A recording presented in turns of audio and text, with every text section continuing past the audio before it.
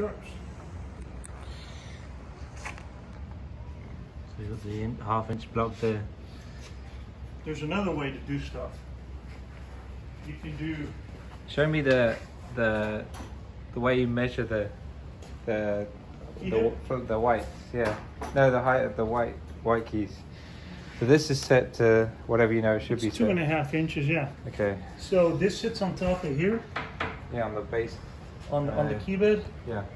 And then you measure that to the top, or on the Steinway to the bottom of the lip. To the bottom of the lip, to this here. That's where Steinways are measured. And then you put a block under on here. The first one and the last one, and then you block it. This is your block. Put that under there, and you just keep putting stuff on top until this can't move down by itself. Okay. And then that takes the weight of your ruler, so that your ruler isn't pushing it down.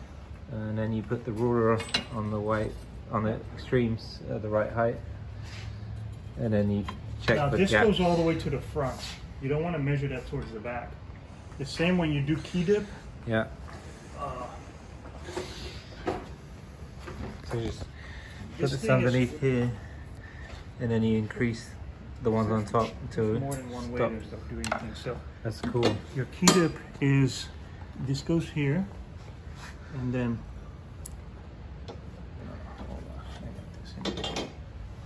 so feel that you run your finger over it. Yeah. Okay, go run your finger over it. You feel the middle. Oh, the middle. You feel that difference? Yeah, the tiny little bump? little bit higher. Okay. So bit lower, sorry. Then let's say you would add something to it.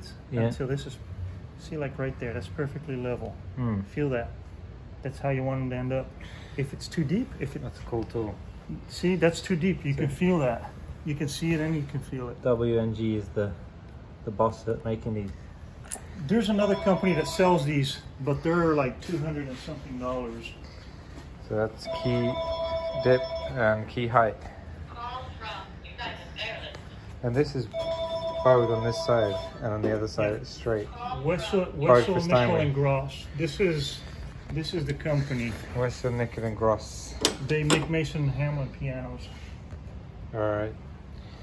All right.